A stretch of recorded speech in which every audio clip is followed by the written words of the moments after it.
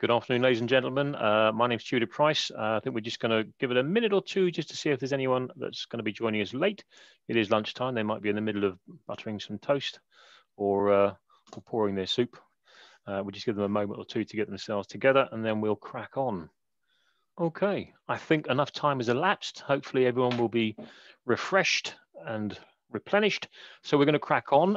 Good afternoon. My name is Tudor Price. I am the Deputy Chief Exec at the Kent Invicta Chamber of Commerce, but I also run the Kent and Medway Growth Hub, which is a helpline service that's being run for businesses at the moment, not just for COVID, but obviously for EU transition. This session is being recorded, so mind your P's and Q's. The video will be made available to you if you registered through the normal channels, and that will contain any links that are referred to throughout the course of this afternoon's Q&A. We are quite small in number, which is great, which means there's an opportunity for you to really get some bespoke advice here. So what I'd like to do is when we get to the Q&A session, I'll actually be inviting you to ask your question verbally. So come and bring yourself off unmute and then ask the question. Now, if you can't remember what question you asked, I have them here in front of me, so don't worry. But I will invite you to come forward to see if we can try and get to the bottom and make sure that your question is answered, because let's face it, there isn't much time now. So we need to sort of try and address these where we can. So in the live chat, you will see a number of posts already, which relate to who you're going to hear from and their contact details. And again, there'll be a few links posted into there. But in terms of questions, I will be, again, inviting you to actually ask them in person when we get to that section. But first things first, I'd like to introduce you to your panel, and they're going to introduce themselves, a little bit about who they are, what they do, and then we will crack on with a few presentations. Not too long, because I think we've all had enough chalk and talk over the last few months, and then we'll go straight into Q&A. So first things first, Nathan, can I invite you just to unmute and introduce yourself? Hi Tudor, thank you very much, and thank you to everybody for joining us. My name is Nathan Martin. I'm the Principal Trading Standards Officer for Commercial and Food Services at Kent County Council. I'm one of a member of a small team, the Business Advice Services team, who are separate from our enforcement arm, whose job is solely to work with businesses to try and help you get compliant, prevent problems before they arise. Question-wise, I'll mainly be answering stuff on food today, as that's my area of specialism. Thank you. That's great, Nathan. Thank you very much indeed. Claire, good afternoon. Afternoon. My name's Claire Robinson, and I'm a Trading Standards Officer for Kent County Council, and I work with Nathan in the Business Advice Services team. So we're hoping we're going to be able to answer some of your questions today. Thank you. Claire, thank you very much indeed. Graham. Thank you, Tudor, and good afternoon, everyone. My name's Graham Card. I'm an international trade operative. I work with the Kent Invicta Chamber and also the Kent and Medway Growth Hub in terms of fielding international trade inquiries. I guess mostly based upon a few years these days of experience working in that field. The way that we look to operate with the Chamber and the Growth Hub is that if we can't find the answer, then we go about the job in terms of investigating what is the answer to your query. So we don't always know all the answers, but we leave no stone unturned in helping to find the answer. Lovely, Graham. Thank you very much indeed. Wendy. Hello, everyone. I'm Wendy May. I'm a Trading Standards Officer with Kent County Council. I also work in the Business Advice Services team with Claire and Nathan, and I specialise in civil law and product safety. Wendy, thank you very much indeed. And last but by no means least, Richard. Thanks, Tudor. Good afternoon, everybody. My name's Richard Bond. I'm an international trade advisor working for the Department for International Trade. My mandate is basically to support companies as they sell overseas and develop business in markets overseas. And I'll try my best to answer any questions that I can. Richard, thank you very much indeed. That's brilliant. So as you can see, ladies and gentlemen, we had a fantastic panel of experts here. I'm sure they'll cringe when we mention the word expert because it presumes they know everything. And of course, it's a very big subject, which is constantly changing. So it's very hard sometimes to pin things down until we know for certain the outcome of the deal. But that notwithstanding, we will do our best to try and at least give you some reassurance. So presentations first. Nathan, we've got you kicking off. So I'm going to hand over to Nathan, who's going to run you through some information. Thank you, Tudor. If you just bear with me a moment while I get the pres up. Can you see that, Tudor? Can you see that one, Tudor? Yeah. We can see it, yes. Yes, we can. Yes, thank you. Okay, bear with me a moment, just get it running. Okay, here we go. All right then, I just want to take the opportunity to provide a quick update on the trading organic goods, because there was a significant change that came out on the 10th of December, literally as we were doing the last Q&A, so it didn't get a chance to make it in on that one. So for organic food and feed to be sold in the EU, it has to have been produced in compliance with EU regulations. But from the 1st of January, organic food and feed produced in the UK has to comply with UK-specific regulations rather than EU legislation. However, to minimise the disruption as far as possible, the UK regs are functionally identical to the EU regs. So practically, compliance with the UK regs is equivalent to compliance with the EU regs. Now, there's loads of non-EU countries that produce organic foods to just as high a standard or even a higher standard than the EU. The UK is going to be one of them. As such, there are a couple of mechanisms that the EU can use to allow non-EU organic products to be sold in the EU. Firstly, recognising the organic standard of the third country as being equivalent to the EU organic standard. And then second, recognising that the organic control body of a third country are capable of certifying that organic food has been manufactured to the EU standard. Now, unfortunately, we've been in limbo since about March 2019, and no decision has been made either way on whether UK standards are going to be equivalent. But on the 10th of December, the EU did recognise UK organic control bodies as being capable of assessing and certifying against the EU standard. Now, the upshot is that UK organic certified food and feed can continue to be exported to the EU until the 31st of December 2021. Now, at this point, they haven't indicated what's going to happen from the 1st of January 2022. But I am optimistic because we've seen this decision, and it's reasonable to think that a permanent decision is going to be made over the course of the next year. Now, the new legislation is going to meet some changes, but fortunately, very few. With regards to the composition of the products, i.e. what goes in them, and of course how they're produced, that is not going to change at all. But there will be some minor labelling changes. I'm just going to run through them now. And these are in addition to the normal food information requirements, which are all unchanged. Now, your old control body codes you've been putting on your product need to be replaced. If you're selling goods in England, Scotland, and Wales only, you need to mark your products with the new GB control body code, as you can see on the slide. Now, each organic control body is also going to have an EU organic control body code that includes the word bio rather than org. And if you want to be able to sell your goods not only in GB, but also in Northern Ireland and the EU, then you need to mark the product with both the GB and the EU organic control body codes. And then lastly, if you're going to sell your goods to a third country, they need to be marked up with the UK organic control body code. Now, organic goods are also going to need a statement of agriculture. So as follows, it's going to be one of either UK agriculture, which you can use if 98% of all the ingredients come from the UK, UK and non-UK agriculture, if it's got a mix of UK and non-UK ingredients, and then finally non-UK agriculture, if 98% of the ingredients are coming from somewhere outside the UK. Now, I know that many businesses are going to have goods that are marked up with the EU organic logo. It's no longer going to be mandatory to use the logo, but you can still use it on both goods sold in the UK and goods sold in Northern Ireland and the EU. Now, if you just use the logo in the UK, it doesn't trigger any extra requirements. But if you're going to use it on goods that are being exported to the EU, then you're going to need to include both the UK statement of agriculture and an EU statement of agriculture, which, as you can see from the slide, is identical to the UK ones, but you're using EU rather than UK. So none of that is going to have any effect at all on using UK organic certification body logos, and you can continue to use them without restrictions as before.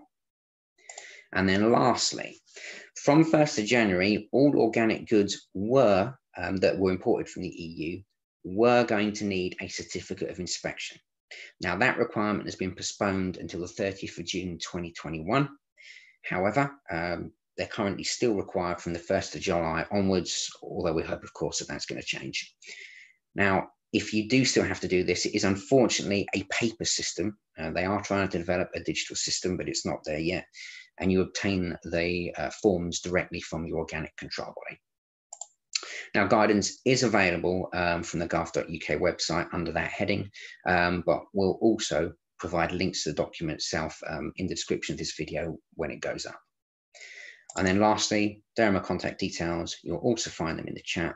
If you do have any questions, please feel free to contact me. Okay. Nathan, thank you very much indeed. That's great. That's brilliant. Thank you very much. Indeed, some positive news there in some respects. That's quite good. Hopefully we'll see more of that, and especially the pushing back of certificates of inspection until later on in the year. That's going to help a lot, I know. Brilliant. Okay, so we're going to move across to Claire now, who has a few slides to share with us as well. Claire, over to you. Hello, thank you, Tudor. Yes, I'm just going to show you some slides, so just bear with me because IT is definitely not my strong point. So I'm just trying to share the screen.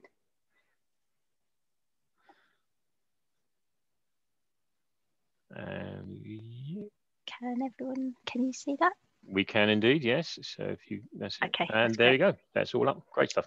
Okay, great, thank you. So I've put together a few slides because just to try and give a basic overview of the things businesses need to be preparing for. So I thought it might be easier to see it written down as well. So from the 1st of January, the EU transition period will end and the United Kingdom will operate a full external border. This means that controls will be placed on the movement of goods between Great Britain and the EU.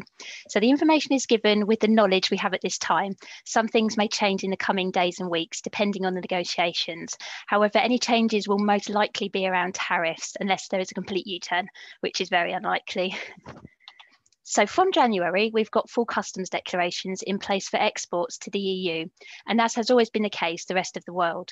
For imports on controlled goods such as chemicals, alcohol and tobacco, full customs declarations will be necessary from January.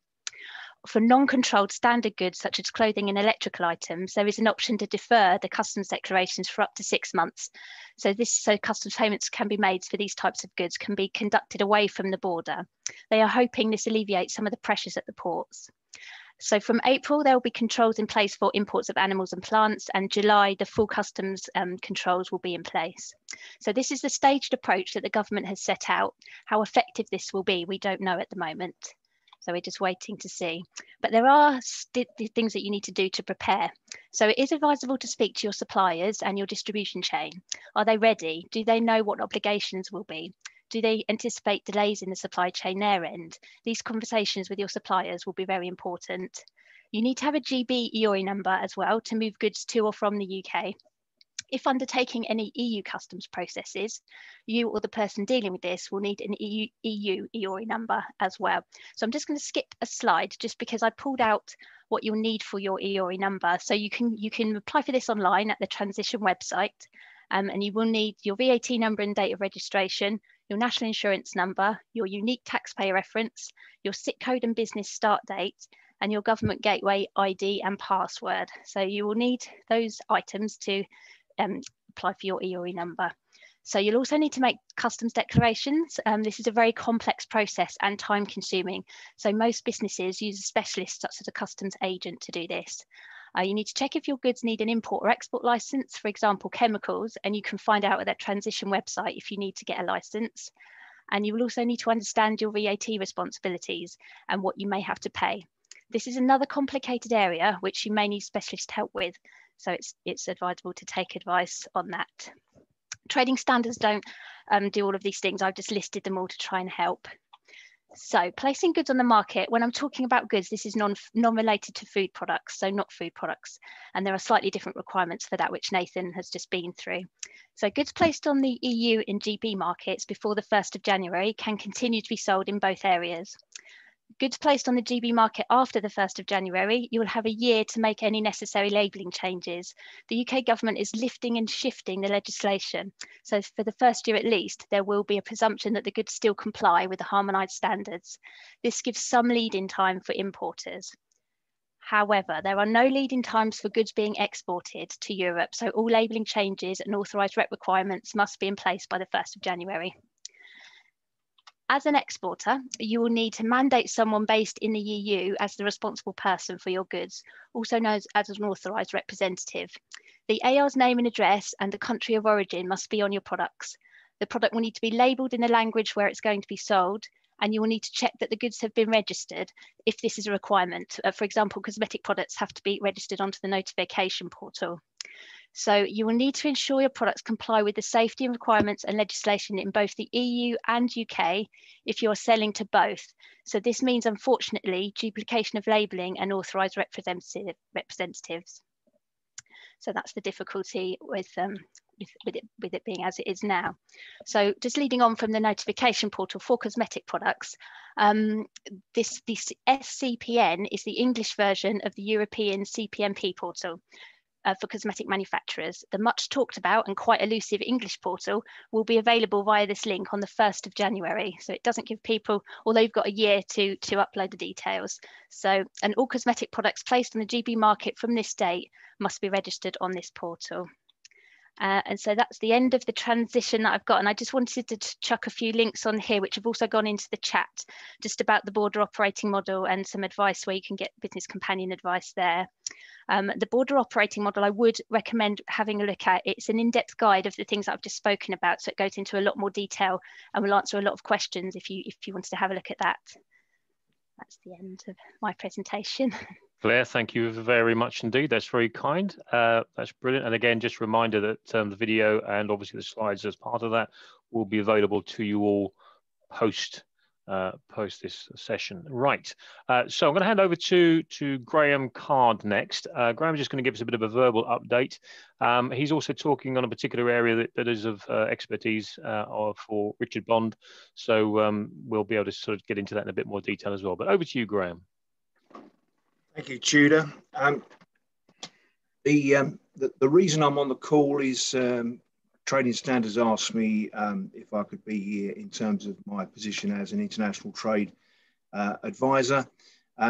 One of the key areas, I don't want to say that this is the only area that I can look at, but one of the key areas that I've been asked about a real serious number of times over the last little while is that of delivery terms, what are lovingly known as Incoterms. So I decided not to put a presentation together because there are 11 currently recognised Incoterms, and it was a case of where do you draw the line? Which ones do you talk about? Which ones do you leave out? Do you put them all in and then take up the entire hour, or how do you do it?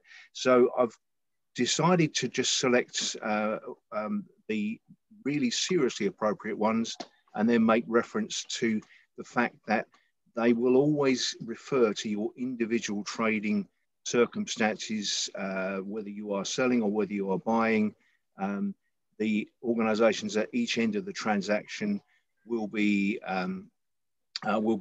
agreeing on the delivery terms between them, and that will dictate to what the actual specific Incoterms are. So firstly, just for anyone who doesn't know, Incoterms is an abbreviation. We all love to make up words from abbreviations, and in this case, Incoterms is an abbreviation for International Commercial Terms.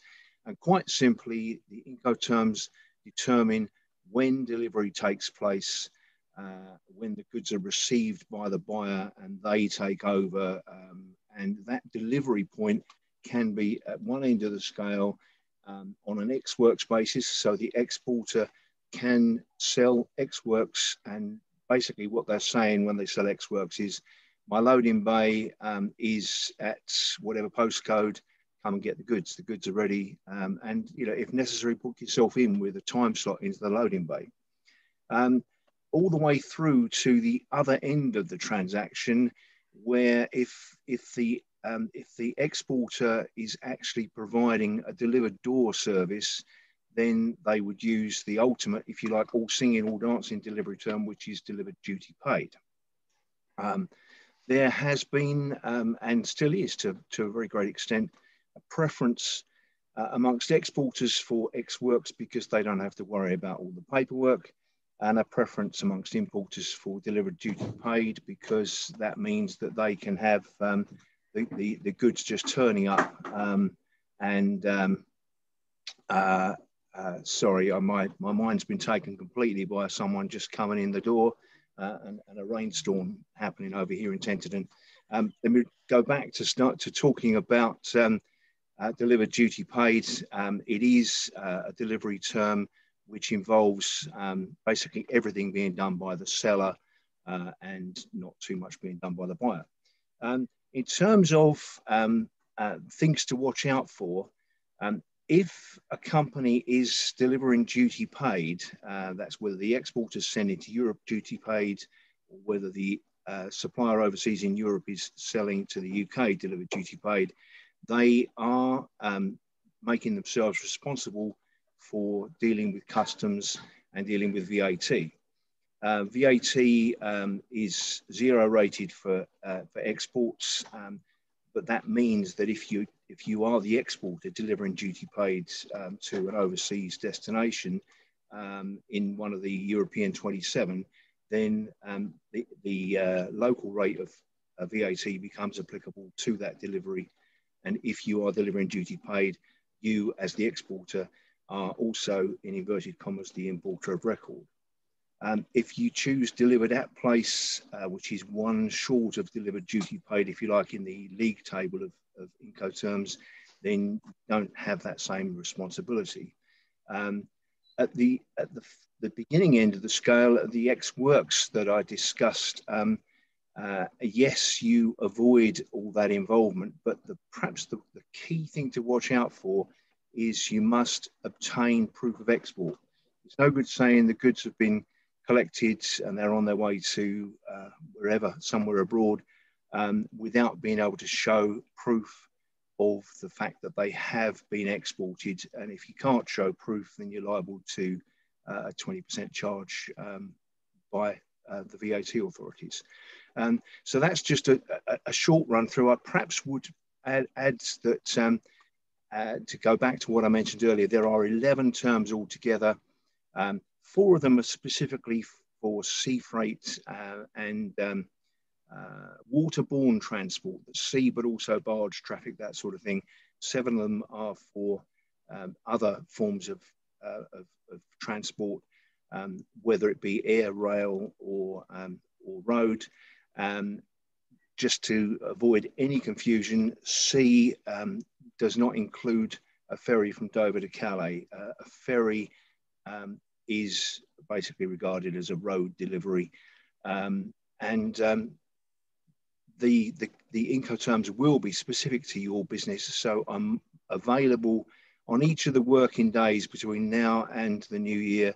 I'm available to take inquiries and will be happy to speak about your specific trading circumstances so that we can talk about what is the most appropriate delivery term for your business. And obviously I'm available as a panelist for the next 33 minutes.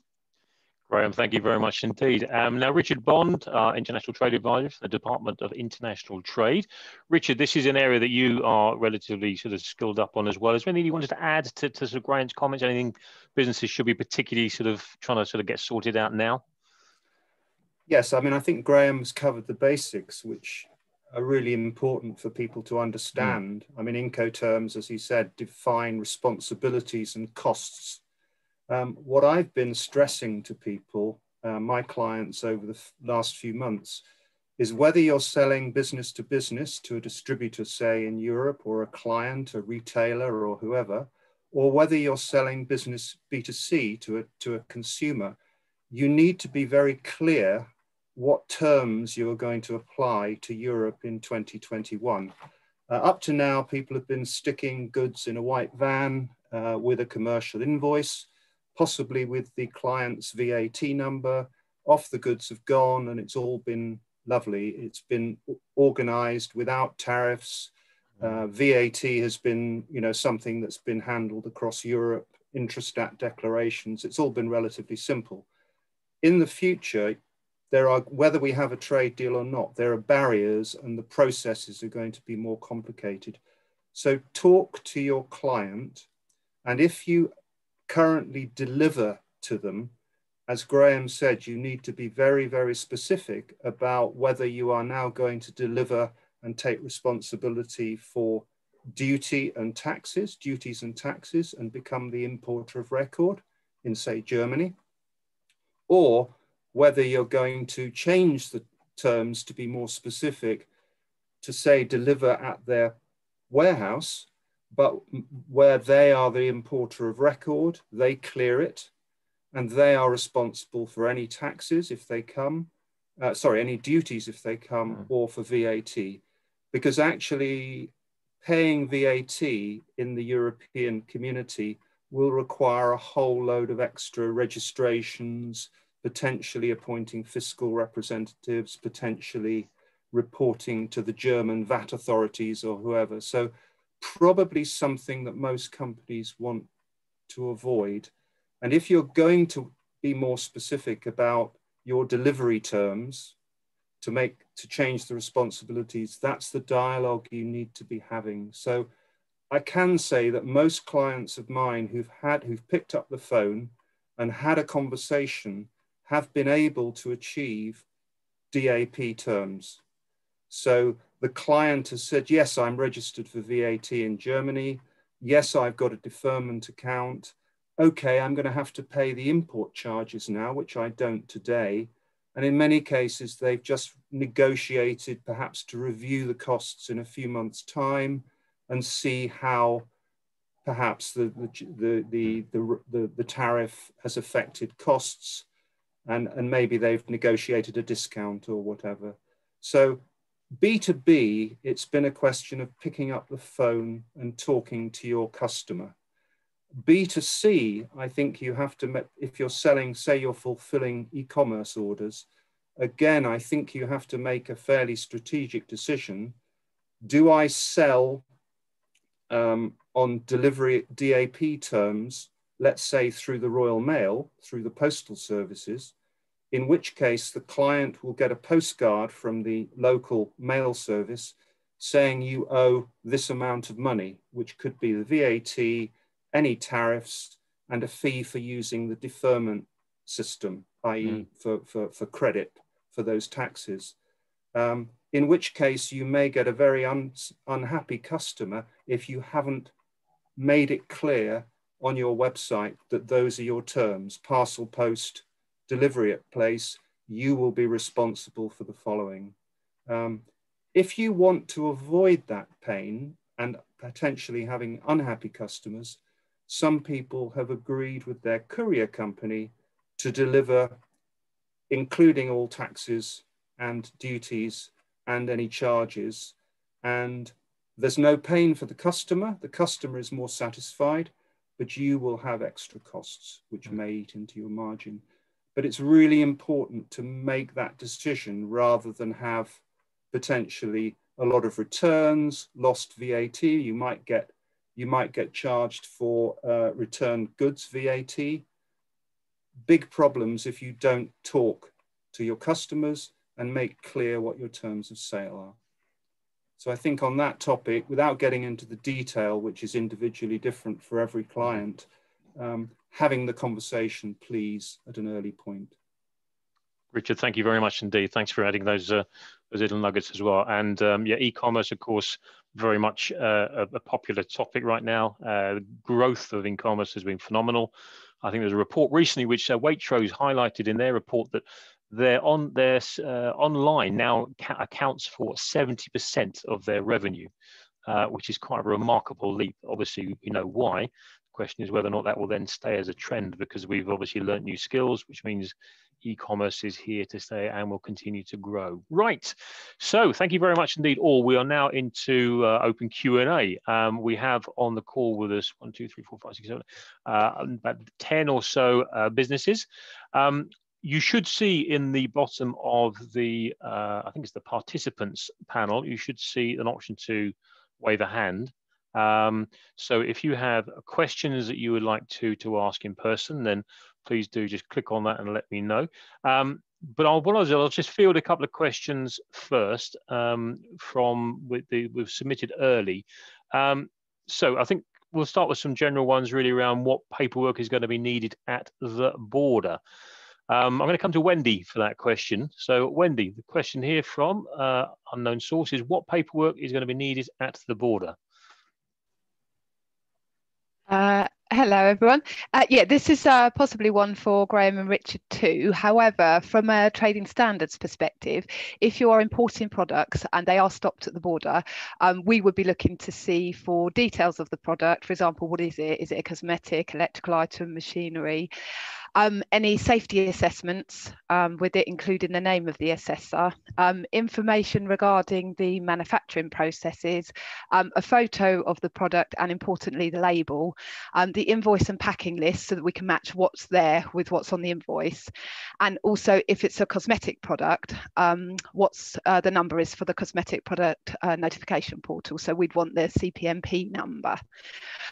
When you're importing anything, you would be responsible for understanding the regulations your product is governed by and to have the required documentation available for the products being imported. For example, machinery requires the declaration of conformity to travel with the product, whereas toys don't require that. We would just need to have access to the documentation. So there are differences depending on what products you're importing, but these haven't changed as the regulations are currently the same. So it's the same processes at the moment and the same information that was required before. Wow. Okay. Thank you very much indeed. There's a lot of things to take on board there. Hopefully quite a few will already have this sort of stuff in place. Ginny, I know you're on the call. I can see you. You can't hide, and I know you've also asked the question. So, Ginny, can I invite you to unmute and ask your question if you can remember what it was? Yeah, I'll sit up a bit as well now. Right. Yeah, I do. I have got a few questions because my guys in Italy have come back to ask me some questions, which I don't know the answers. This is definitely the place to do it. So go on, ask away as many questions as you like, and we'll do. Out there are grappling to get to terms with it. So there's a couple of things at the moment. I'm aware that on the labels, I will need to put each importer's details on our back of our labels. So we've got 3 importers in Italy, so I'd have to have different labels for each importer. The other thing we're looking at now is whether we do the FBO, because we have possibly something we can do there. One of our shareholders has a company that he might be able to help us with there, but I don't really know the implications with the FBO. We put their details on the label. Do they then have to, would my distributors still sort out their own transport, paperwork and everything? How does it work? Okay, great. Right, so I'm going to go to Nathan first, because I think you gave a little nod there as if you knew what Virginia was talking about, and then we'll see if anyone else has anything to add. Well, hi Ginny. The FBO is food business operator. Within the UK, you're the food business operator. If you're not established in the EU, then the importer into the EU becomes the responsible food business operator. Okay, and this is the same situation you described at the first part of your question.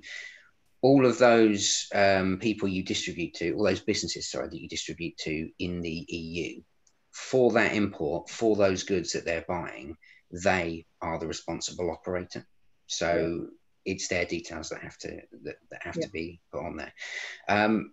What I think you might have been getting at is effectively having another business who is an authorised representative effectively for you within the European Union. Yeah, we have one of our shareholders has a company in Europe that is registered, and he imports this into the UK. So the question he sort of come back with, could we, it's a registered company and everything else out there, and could we use him or that as our FBO? Yeah, potentially. DEFRA have given us a little bit of guidance on it, because a lot of businesses are trying to either be established themselves or they're trying to use a separate business that's established in the EU. If his business is more than effectively a registered office address. So if Yeah, there because is actually a business operating from there, yeah. well, yeah, potentially he can be. There isn't a specific term, an official term for food legislation, but I'm going to call it authorised representative just so that we've got something that we can talk about. Yeah. He can be your authorised representative. You would need a formal relationship with them, so something on paper where he agrees to take responsibility, legal responsibility for all of your goods within the EU. He doesn't have to take physical possession of those goods, all right? So they don't have to be shipped to him first. He just has to be willing to take responsibility for those goods that go to Europe. So it would need some sort of agreement, and he would need to be able to take whatever corrective action is required. So what sort of business does he run at the moment? Is it a food business? Well, that's why I don't know. It was a very random discussion I had. That the question is, I can't remember. I don't even know if it's a food business, but it's definitely not alcohol. Okay. So would he have to be a food or alcohol? Would he have a license? No. He wouldn't need an alcohol license or anything like that. Yeah. He's not going to need an alcohol license, but he would need to have the knowledge and the capability to take corrective action. So he should have knowledge of food legislation, and if the stuff is in Europe and it needs corrective action, he should be able to get that done. So get that product relabeled or recalled or whatever. And from the European community's point of view, if something goes wrong and they need to take action against somebody, he needs to be willing to have that action taken against him. So whether that is serving notices or in an extreme situation, prosecution, he needs to be aware that that is a possibility. Yeah. And does the on the FBO then, so he just takes responsibility, but I could still work directly with my distributors in Italy where they arrange the transport, we pay them and all that sort of thing. Would that have to go through this FBO? With regards to whether they pay the duty and all that sort of thing, I can't particularly comment on that just because I don't know. Graham and Richard might know. Failing that, I'd recommend that you contact the HMRC advice line. I was just going to bring Richard in there because he was nodding away at that point. So Richard, do you want to just pick up on that point? Hi, Jenny. Basically, your food business operator, as Nathan clearly said, has the liability and the responsibility for the safety and conformance of your product. So the big issue there is that they agree, as he said, because there is a risk for them. Ultimately, you as the manufacturer will be it'll all come back to you. But if you have an intermediary, they have to be comfortable with their responsibilities. So that point one, to support Nathan. Point two, you can then sell to clients directly so long as they are happy that this guy's name is on the label. I mean, some people are using one distributor as their FBO, and then they're worrying that some of their other clients might not want this distributor's name on the packs that are in their premises. So long as you don't think there's any conflict between your importers and your authorized representative or FBO, I think my personal feeling is so long as they know what their responsibilities are and can fulfill them and are happy to fulfill them, they don't have to be involved in the importation and their name can be on the label. I don't know if Nathan, you agree with that, but that's what I've seen other people doing. They're appointing someone as an FBO and then selling directly to clients elsewhere in the EU, because actually you only need one FBO. Yeah, I'd agree with what Richard said, with the one caveat that it has to be a true FBO, because we're seeing a lot of them who aren't. They're just like no virtual offices. Yeah. No, this company is a bona fide company. Yeah. And I think the other thing, it's always the case that these are agreements that are entered into in good faith, but it's not until something goes wrong that you're really tested in terms of the relationship, the trust, but also whether you did your paperwork right in the first place. So we always advise caution on that sort of thing. Okay. Ginny, anything else you want to ask? This is the place. Yeah, I've got to ask these questions that my Italian guys, my man in Italy, one of them, I've got more than one. he wants to know. Well, you've got more than one man in Italy. That sounds very silly. I have. I've got a few, and they're all asking me questions. Okay. He has said for each import, they need to present a health documentation and then have a health clearance. You will have to provide us with the analysis for the batches that we purchase and a copy of the labels that you ship to Italy. So I don't know about this, provide us with analysis of the batches and this health clearance documentation. I don't actually know what he's talking about or what it is. Right. We're not the agency that deals with it, but I tried to look into it as much as I could for you. But for chapter and verse, you're going to have to speak to the Animal and Plant Health Agency, and I'll drop their contact details into the chat. What he's referring to is health certificates, which only certain products are going to need. So products of animal origin, products that contain product of animal origin, so lasagna, pork pie, meat, etc., that sort of thing, and certain plant products, so some fruit and vegetables, plants for planting, etc. It doesn't look to me like the type of goods that you're sending are going to need an export health certificate. You say you do beer, don't you, Jenny? Is that yeah. so? Yeah, beer. So you haven't got sort of any animal parts in there, have you? Intentionally or otherwise? Not that we knowingly put in there, no. Okay. Yeah, but as far as I'm aware, you wouldn't need an export health certificate because of the nature of the goods that you're doing. So it's not everything that needs an export health certificate. It's only certain goods. So products of animal origin and certain restricted plants and etc. So is there some, you could send me something that I can send to him to show him that? Yeah, I can. I've pulled off a couple of links which briefly explain health certificates, and I've also got the contact detail for the APHA. If you look at there, it should be clear that your product isn't going to be, isn't going to need health certificates. No, I'll do that now. I think just a word of caution here, Ginny, as well. I know from the Chamber's point of view, dealing with certificates of origin for many, many years now, quite often, these demands are client-driven. So the client says, I'm told I need this, you need to give it to me.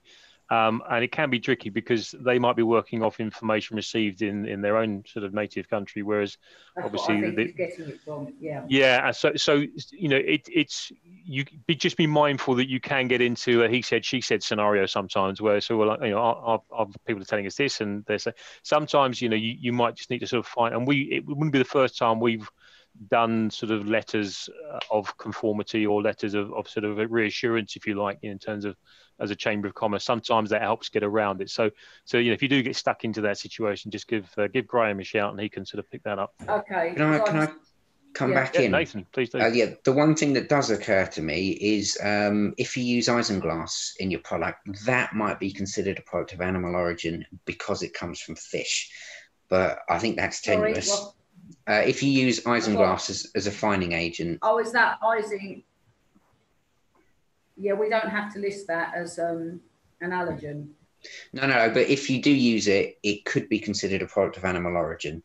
I think that's very tentative, though. So I would definitely recommend that you phone the APHA and ask. Yeah, because I don't think you'll find guidance on that online anyway. No, I probably won't, no. And then the other question he's asked me is about labels. He said they must be in Italian with all the necessary information. I'm presuming that it's like the allergen information. I don't have to translate all the text, like this beer tastes lovely into Italian. No, it's full mandatory labelling information. And you see I'm going to drop another link in, which is Business Companion Guidance. It doesn't vary country to country then. EU-wide, it's all the same. Yeah, that's right. I'm going to drop another link into the chat. It summarises all the mandatory food labelling requirements, and those are the ones that will need to be in Italian. Okay. And that's even which I think I've done already, but I think he's panicking over there with everything because he collects from me FCA, so he arranges the transport and everything. So I guess a lot of his costs are going to go up with this Kent permit people need and things like that. Well, the Kent access permit doesn't cost, but it's free. You just got to make sure you've got all your paperwork in order. Yeah, that's the thing. You won't be allowed to go anywhere near the port. He's on a return run, isn't he? I believe, is that right? So he brings stuff over and then he's picking up pallets on the way back. I don't know what he does on the way over, but two of them I've got, and they send the lorry over. So I do the customs declaration, and then that'd be up to the haulage company to sort out all the other stuff. Yeah. So if he's approaching the port, so if he's outbound and he's approaching the port and comes into Kent, then yeah, I'll need to have a Kent access permit. I believe needs to be in place, but we'll talk about that in a bit more. Okay. Just before Graham, I'm just going to come back to you in a second. Before we just finish off with Ginny's questions, we've obviously got Jamie, Laura, Richard, Rob, Sue, and David on the line as well. I'm going to come to you guys shortly just to see if you have any specific questions you want to ask of our panel here as well. So be prepared. Graham, did you want to add something there? Just a couple of brief comments. I guess the overall observation is, without wishing to teach too many people to suck eggs, we're looking at a situation where we're dealing with a market that is larger in terms of population than the USA, and it's probably, apart from the language issues, it's probably best compared with the USA in terms of how companies look at it. And some companies may have a USA distributorship arrangement or sales agency arrangement, but many organizations would have someone in the East Coast, someone in the West Coast, etc., and they would break USA down into perhaps manageable regional areas. And I think that's going to be the way to look at Europe, with the additional advantage, as has already been mentioned by one or two people, that because it's 27 countries, all one market, once you've organized something specific in one of those countries, it can apply very often to all of the other countries. The other thing I just wanted to add was FCA was mentioned, which is on the league table of Incoterms, is the next one up from XWorks. The fundamental difference between XWorks and FCA is that under FCA, you agree to help out with the export documentation if asked by your customer, whereas with XWorks you don't. And also just a mention of my earlier comment, make sure you've got proof of export because you're handing over goods in your case in Tenterden. Graham, thank you very much indeed. Okay, Ginny, have we managed to cover everything off for you? Have you got your money's worth this afternoon? Yeah, there's probably loads. Yeah, as we progress, more questions arise. By tomorrow I'll have another load. Absolutely, yeah. As I say, it's not over till the fat bloke sings, and he's not singing just yet. So we'll wait and see what happens. Okay, I'm just going to come to some of our other guests here today. So Richard, Richard Burke, that is, you're online. Is there anything particular that would invite you wanted to ask of the panel here today? You need to unmute yourself to have a chat.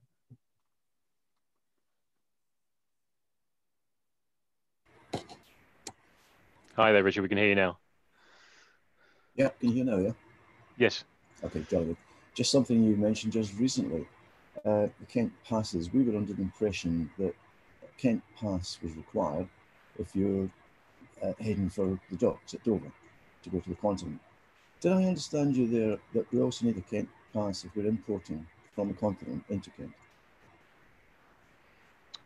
Someone got an answer for that for the Kent access permit? KAP. So as far as we're aware, and I'm just checking now, there's a guy called Toby Howe.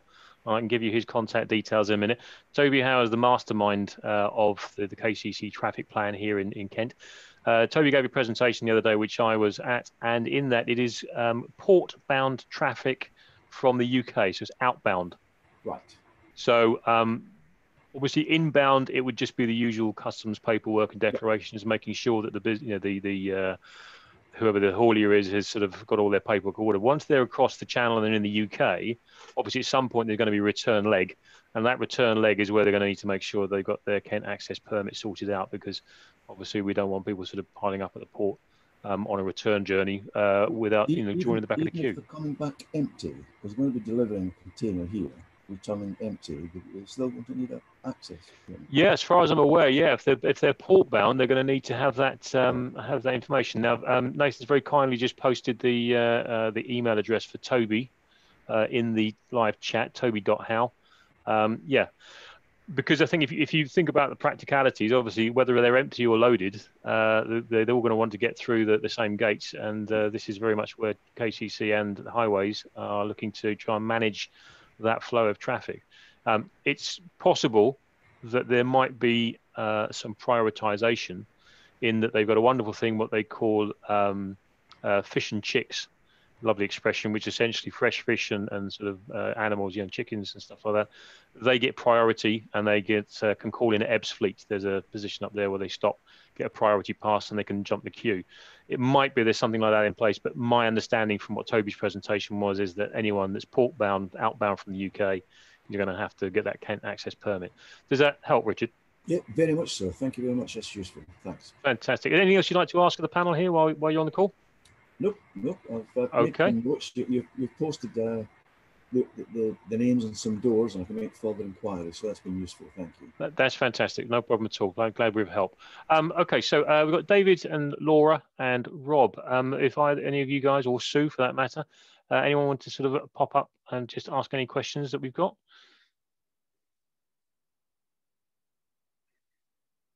Nope. Rob, you've come online. Rob, how can we help? Yeah, just put the video on. Certificates of origin for technology products going out. Will that be required? Because obviously we deal with outside of Europe, like Saudi Arabia and that. Will that come up? I'm presuming it will. Rob, who's your company? Sorry, who you work for? AAA. Oh, AAA. Yeah. Okay. Now I'm going to go to Graham. You probably as clued up on certificates of origin as I am, if not probably more so, really. Got an answer for that one? Only that until such time as we have a trade deal, we won't absolutely know what the full answer is regarding certificates of origin, because there will be one of the reasons for a certificate of origin, as the name suggests, is to prove origin so that any preferential trading terms can be exercised in terms of those products. So at the moment, we're looking at a whole new set of documents, basically replacing the typed in words European Community or European Union and being replaced with United Kingdom. But we are expecting there may be one or two variations from that. There could be a variation for the Irish subject in terms of Northern Ireland, for instance, because we're now looking at a situation where we have the GB and we have Northern Ireland as two entities. I'm sure the politics people wouldn't like me to say this absolutely, but there are unfortunately some differences now between Great Britain and the United Kingdom in terms of where Northern Ireland sits.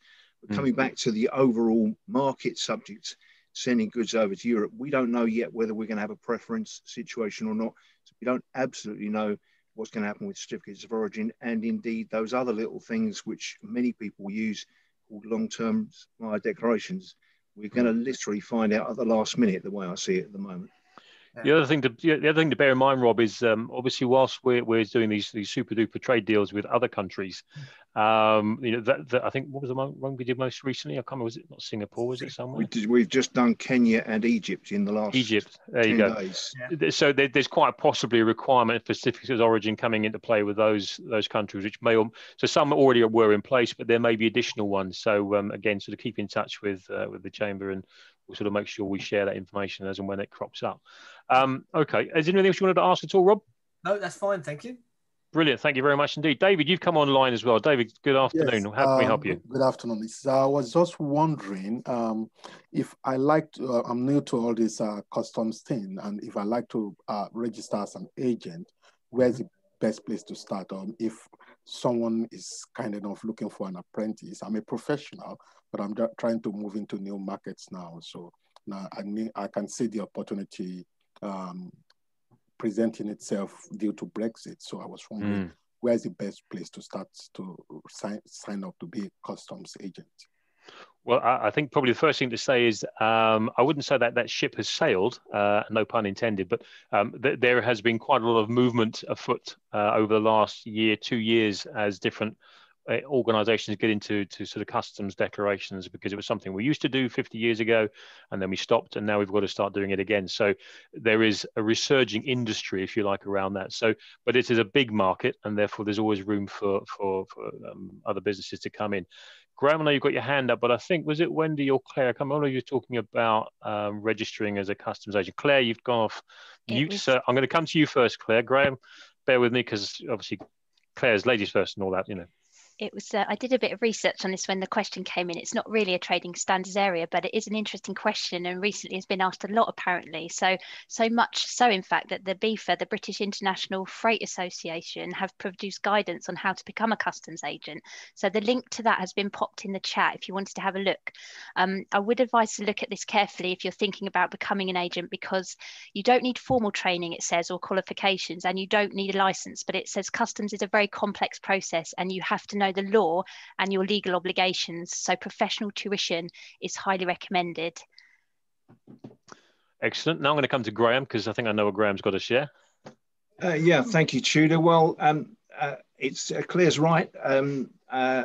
Having said that, there is a training arrangement in place for customs agents, and if David would like to have a chat with me, my email address is already in the chat. If you'd like to email me, I'm more than happy to set up a conversation and have a chat with you about how you might get into that area. There are levels of qualification in terms of the educators. I think level 3 is qualification. Level 4, you start looking at certificates, and then you go up with diplomas, etc. In order to have a recognised qualification for getting into customs and working in customs, if you can show a level 3 qualification, you will then have quite a few doors opening. Tudor's probably right. The ship has sailed to some extent, but I don't think it's so far off of port that you can't perhaps get in a rowing boat and go and catch it up. There are vacancies being shown that I see on the internet for either people to start during the new year or to start over the next few months if they have got training. So I'd be more than happy to have a chat with you, but also just in terms of one or two things I've picked up in a career that's lasted 1 or 2 years in trade now. Thank you very much. David, the other thing to bear in mind, I think, depending on how you set yourself up as an agent, different brokerages will require access to different ports. You need a license for a port, so there is a cost involved. But then Graham's email address is in the chat. Please do make contact and scope out what's involved. But obviously, as you're quite right, there will be a lot of customs declarations required. Okay, just keeping an eye on time. So let me see now. We've got Laura and we've got Sue. Guys, is there anything that you wanted to add or any questions you want to ask here at all?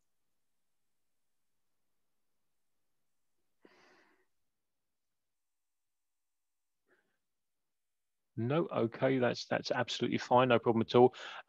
Okay, I think really the audience here today obviously are the most important people, so they're the ones that we wanted to ask questions of. I'm just going to make sure, for the benefit of the recording, and obviously we'll be circulating this to other people, I'm just going to ask a couple more general questions. So there was one here. Let me quickly look now. Where was it? There we go. How do I find my HS code? My HS code. Who's got the answer to that question there? So Graham, over to you, mate. You need to basically Google it. Is the quick method. You can Google. It's either tariff lookup or lookup tariff. That basically takes you straight into the gov.uk site. You then either enter the description of the product, and it then takes you through to a selection of codes, or alternatively, what you can do is enter a code. If you're at all unsure about the code, you can then check whether it's the right code or not.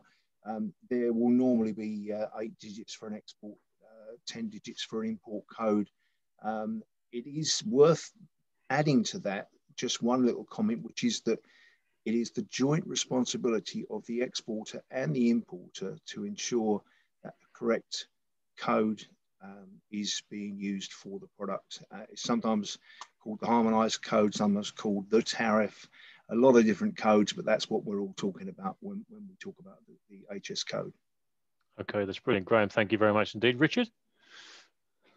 Can I just add to what Graham said, that the HS code is something that even if you sell through e-commerce, you will need to know what HS code or customs classification is applicable to your product. because it has to go on the invoice, and the export declaration, because it's also the basis on which any duties or any duties will be calculated. So it has to be something that you know. And I think it's a question that a lot of people are asking as well, is what will the duties be in the EU? I mean, there is a very useful EU database called Access to Markets, and you can actually put a description of your goods into that. At the moment, it says that the UK is not on the country of origin because we're in the EU, but as of January 1, you'll be able to look up the code that describes your product code based on the logic in the access to market, and it'll give you an idea of what the tariff will be if one is applicable, if we trade on WTO rules. As Graham said, if we don't, then you've got certificates of origin and rules of origin to apply. But at the moment, if you want a rough idea, I'm suggesting to people to put the United States as the country of origin, and because they're trading under WTO rules. So for example, for cosmetics, if you put cosmetics in, US as the country of origin, the tariff is 0. So that's quite a useful rule of thumb if you want to look at what tariffs might be. And again, as I said, knowing your HS code is critical to that process.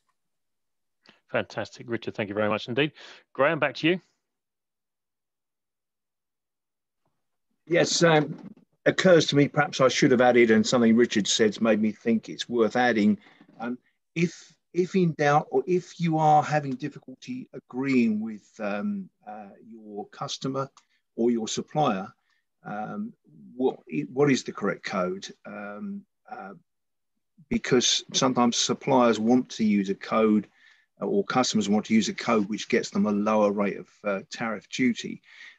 If there's any doubt whatsoever about what the code should be, or if your description doesn't easily fit an existing code, and you've exhausted the options of the other options, that there are a lot of options listed as other. If you've exhausted all those possibilities, there is a methodology known as the customs binding tariff arrangement. And basically what happens there is you communicate with customs. It's done through their Southend office usually, and I can offer some help with that if anyone wants me to. And you literally offer them sample if they need it. Perhaps send in a photograph with an email is probably the best way to start the process.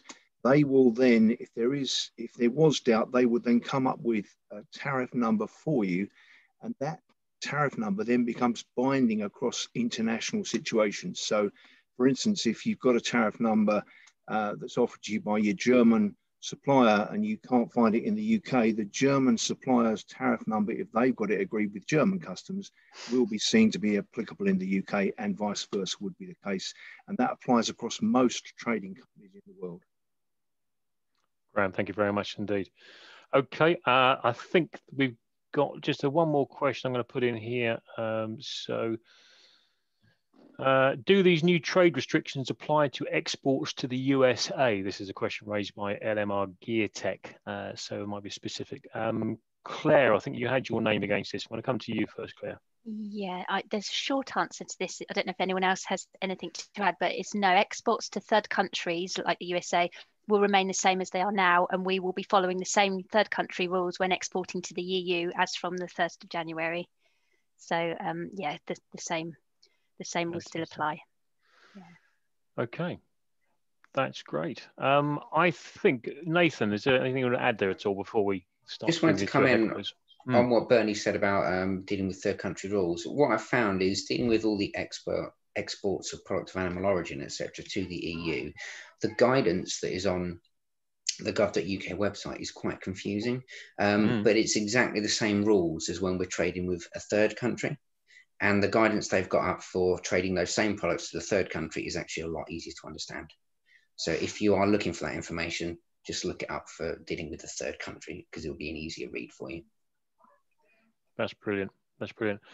Okay, ladies and gentlemen, I'm going to bring things to a close now. Now, just a reminder that all of these links have been put in the chat here, and they will be tagged to the video that will be made available to you based on the registration details you supplied earlier.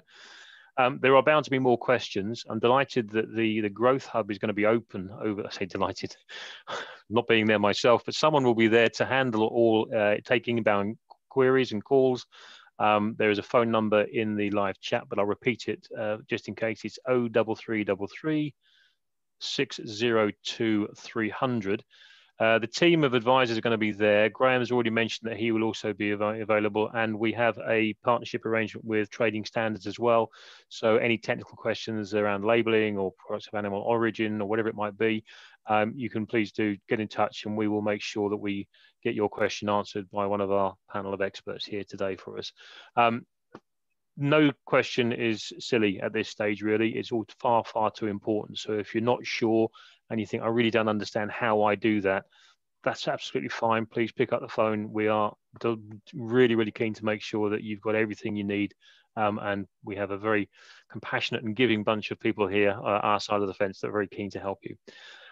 For now, I think I will just like to thank all of our panelists, to Wendy, to Claire, to Richard, Graham, and Nathan. Thank you all very much indeed for being available to us today. Thank you also to our guests and for the questions, David, Richard, Ginny, Rob. Thank you all for your contributions. I do hope we've gone some way to try and put your mind at rest and help you sort of navigate some of this complexity. But for now, I wish you all a very Merry Christmas, a much better New Year than we've had last time. I'm sure it will be better. Things will get better, as Captain Tom says. For now, thank you very much indeed. Have a great afternoon and goodbye.